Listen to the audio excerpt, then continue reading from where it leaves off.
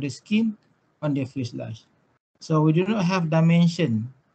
We do not know where it ends, where it starts. So we consider this as just part of the skin. And then there is a damage. Okay, like everything else, when you do have damage, you have to cut them off. So you cannot leave the damage there. We have to cut the damage off. So for you, what you need to do, you need to repair. So this is the simple repair because this is not what actually to be done. This is just general. Why I said that? Because this is external patch. It can be done on any area which is not sensitive to smoothness, aerodynamic smoothness. But for area which is sensitive to aerodynamic smoothness, this is not the repair. However, the concept of repair is similar. So what we do, we cut off the section, we install doubler. So what is important here, we have to look at the stress. When you install a doubler, like FTS, like what we have learned earlier, first we need to calculate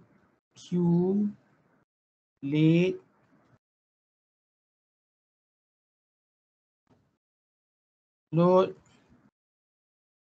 cross. Then you need to calculate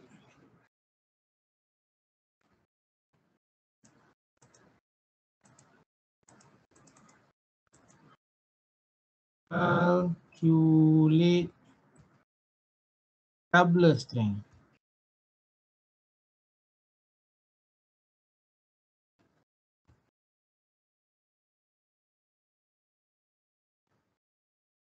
And you develop margin safety by dividing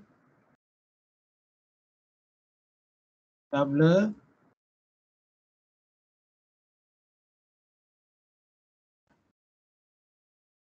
and over load cost. Okay, so those are steps. So this is the thing that we need to do. And for load loss, it's quite interesting because we have two situations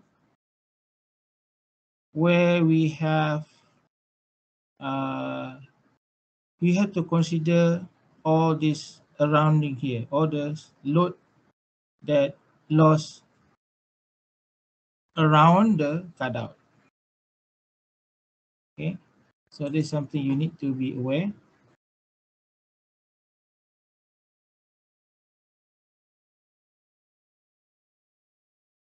So we have those conditions.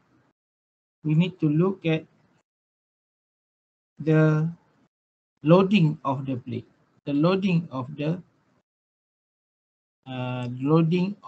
the skin.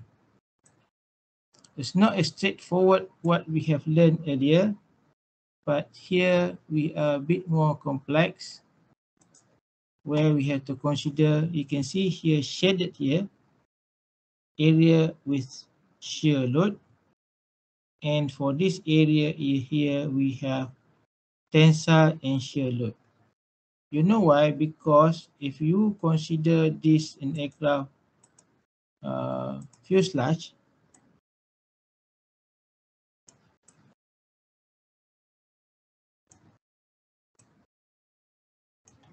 and the cutout is somewhere here. So this is where the cutout is. So this fuselage carry tensile. That also a torsion, which we have not considered yet. And we also have bending.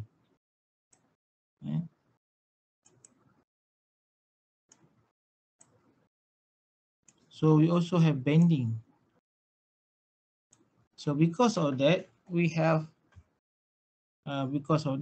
do have a complex problem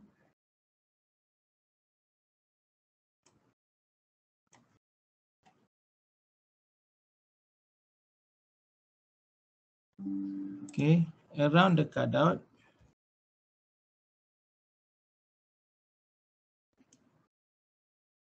We have situation okay we have situation where we have, you see here, this tensile. So the load here is tensile, the load here is tensile, the load here is tensile, the load here is tensile. So anything trying to stretch this area out, stretch out, those are tensile. Okay, stretch out, tensile,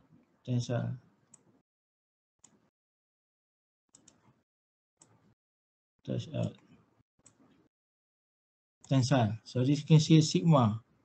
So this tensile load, so we're dealing with the tensile stress. However, for a thin skin like this, as we apply load, there is no true thickness load. There's a load on the skin itself. So those load will be in shear. So you go back to your mechanics material, you can see for this condition, if we got skin and then how we load the skin. So one of the load that in the skin will be shear. So you can shear here. So we shear here along the cut. So both need to be considered in your calculation of load loss. And this also has to be done for your assignment because your assignment is very much like this. You have to apply both the skin repair as well as the stiffener repair for your assignments. I will guide you later, okay? Any question on this one?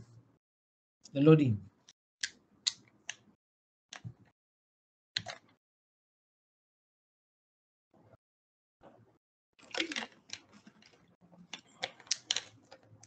And then if you look at the shaded area here, means that this is the area that we need to really concern. Okay. Because the transfer of the load from the doubler will occur around this area. So this is where all the transfer of load will be around this area. Okay. We can see here. So this is the area where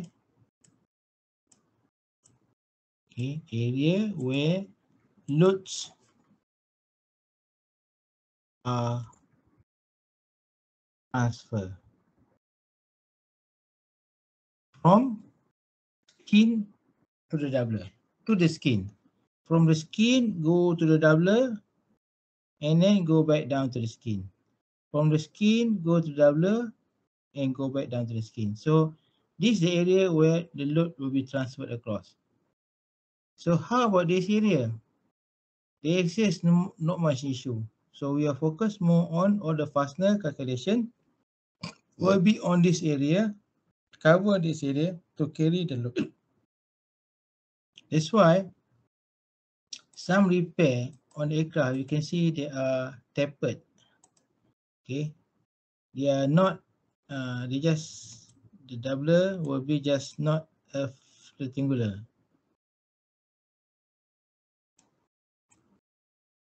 Okay, because they are not really concerned on the area. For example, what I'm trying to say here, the doubler, sometimes you see the doubler will be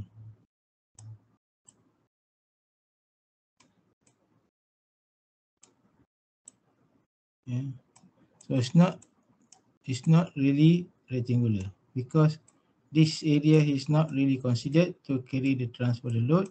So the load will be transferred around this area, and around this area. Okay, so that's why the doubler can be in the size and look like this.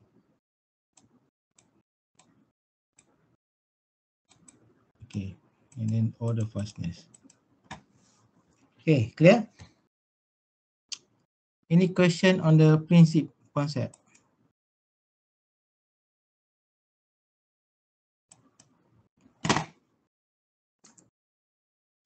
Now let's calculate. How to calculate? Like everything else.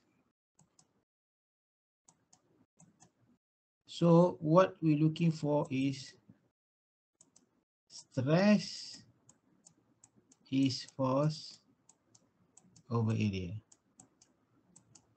Force or load, stress time area. So this is two magic equation which is always been used, vice versa. If you're looking for the stress, the force over area. If you're looking for the force, stress time the area. Okay. So for this situation, we are talking about load loss.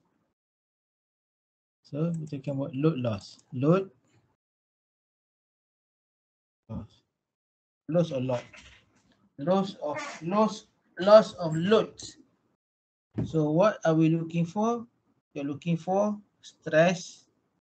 So this is load loss.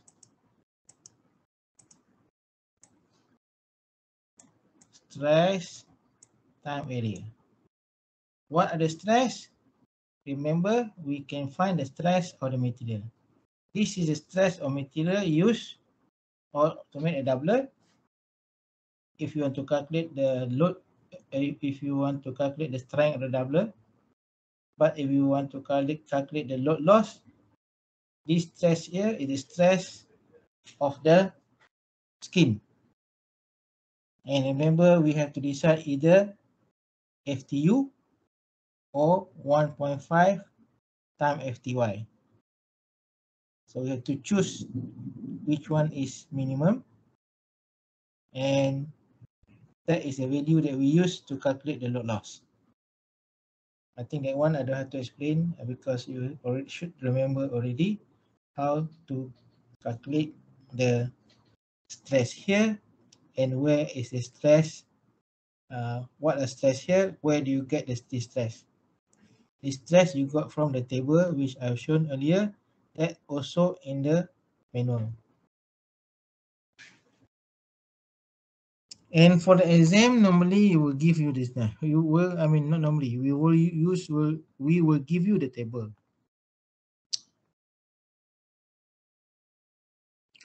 Okay. So what is required now? Now you have to do some imagination. Okay, let's see the card. The card. This is the card. Okay, sorry, I cannot make straight line. Sorry, I tried to do straight line. Background. I think it'll be easier. Okay. So this is consider as a card. Okay. Much better. So the card is on the skin. It has thickness. So this is the thickness.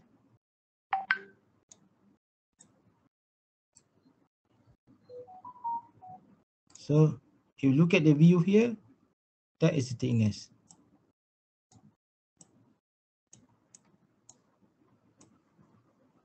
So we are looking at this thickness. This is thickness.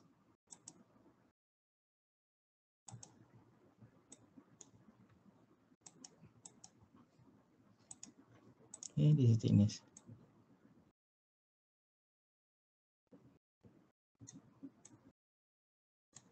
And this thickness,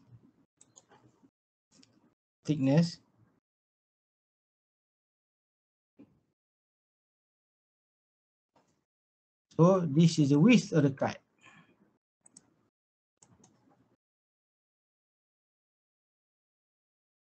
So similarly, we can say they may be the length of the cut. And then we have thickness of the cut.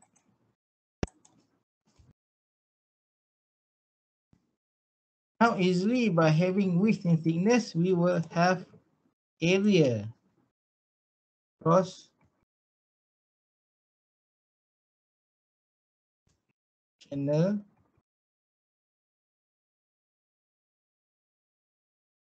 area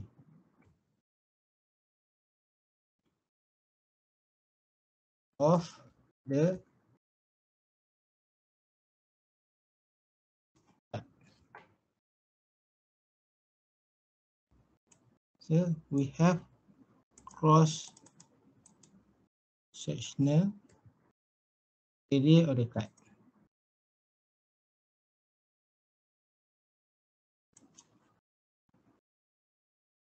So we also have same thing here, cross sectional area. So if we do have cross sectional area, we will have the force, because like we have learned earlier, force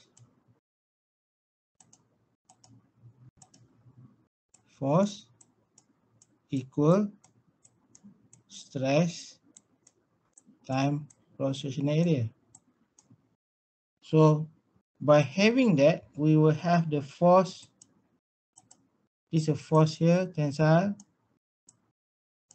Okay, tensile here. This is tensile force here, tensile force here. Remember, this is a cut. The cut we have shear. So shear along here. If shear along here, shear along here, and shear along here. Okay, so here will be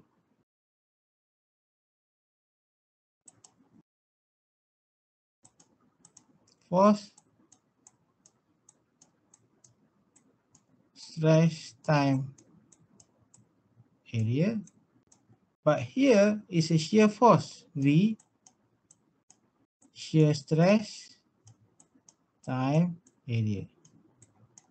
So that's only different.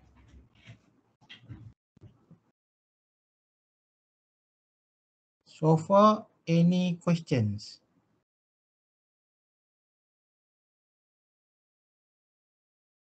So we have tension, we have shear, we will have resultant force.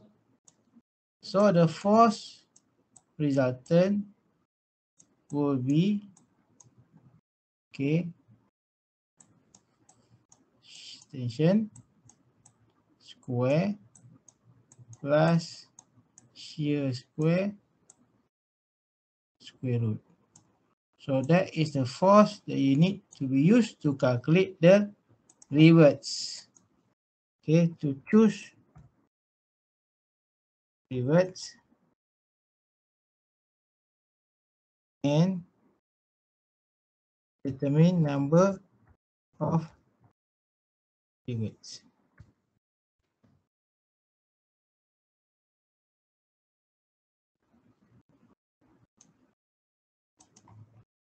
Any questions so far?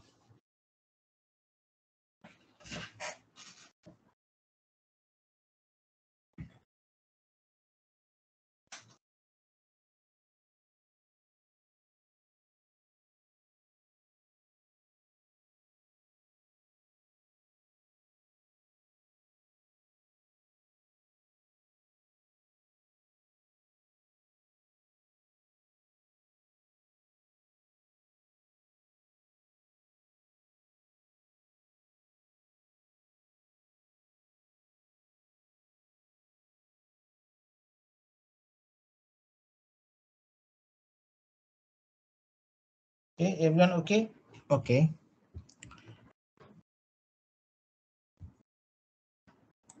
Next.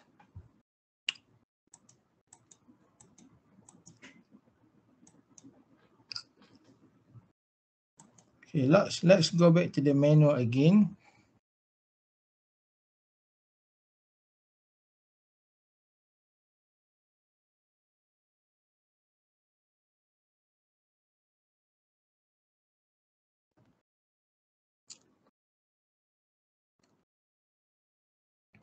First, let's determine the area. Okay, let's look at the cross-section area.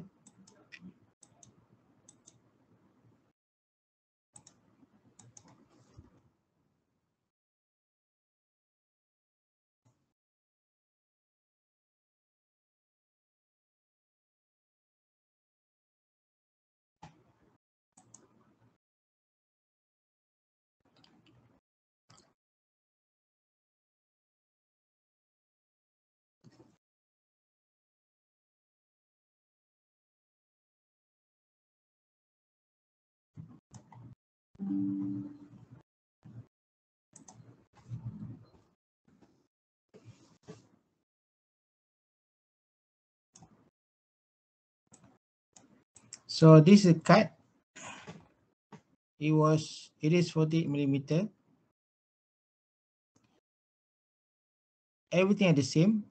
The cut is the same because we have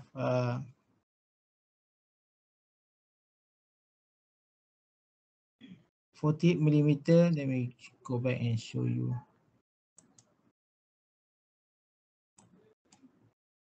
Oops.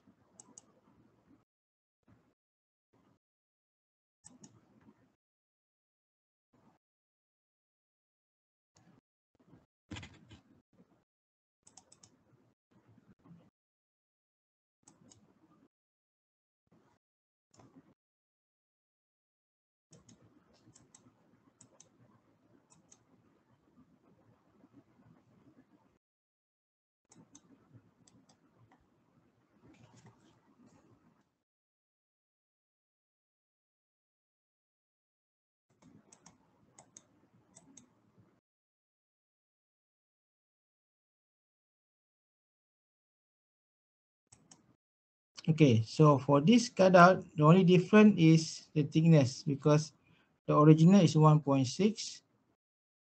The doubler is the original is 1.4, the doubler is 1.6. So the cross-sectional area involved will be, you can see this auto fastener, and they use 4 times diameter for the pitch. So it's 2D, 4D, 4D and 2D. So that is the dimension 48. And then from there you get the cross-sectional area of the cut. Let me go back. I missed the cut. Where is it?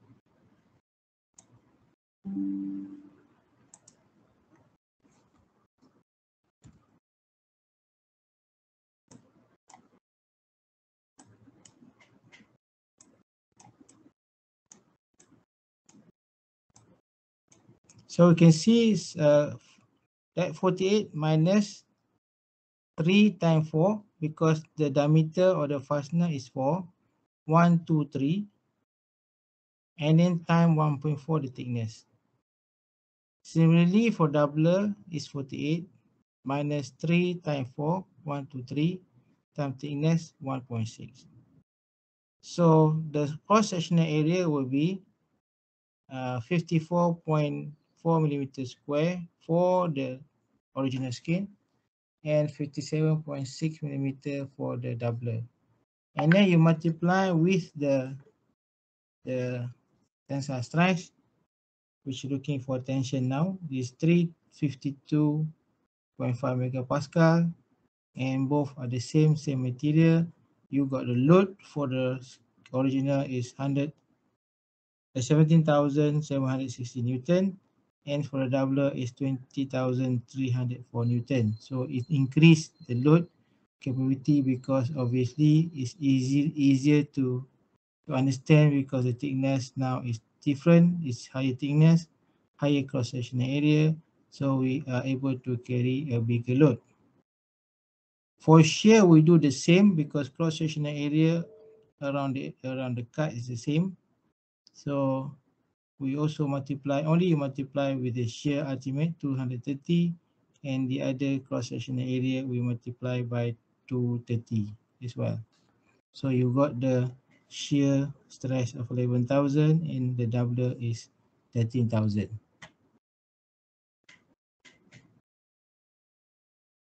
So what I can see here, if you want to look at the pictorial view that we have for this cut,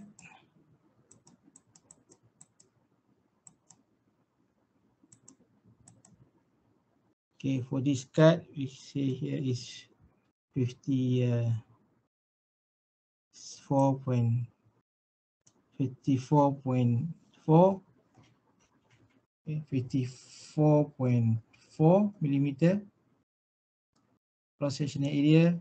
Here is also 54.4 cross-sectional here, but for the doubler, we have, because thicker, so the doubler is thicker.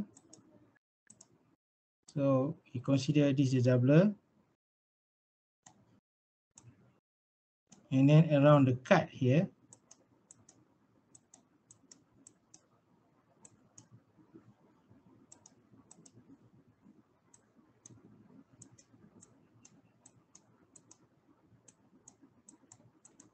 this is a cut. So this cut here is, for the doubler, is around 57.6. Okay, so this is 57.6. Obviously it's thicker because of the thickness is thicker, 1.6. And from here we calculate the load F, we calculate the load, also the V. So you can see the F is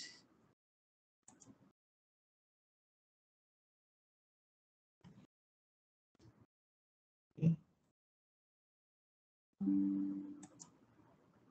So that is the load here. Okay, 17,000. And for the shear,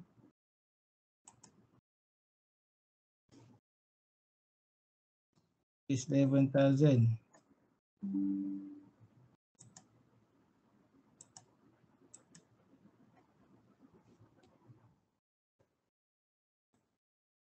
Okay. Any questions so far? That's how we calculate the load. I think I have given this several times, so should be no problem by now for you.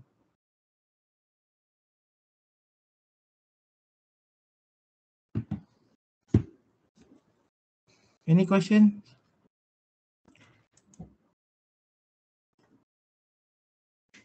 So what you do next,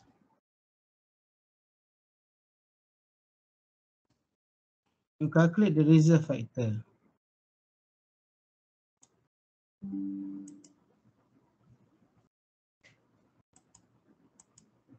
So the reserve factor,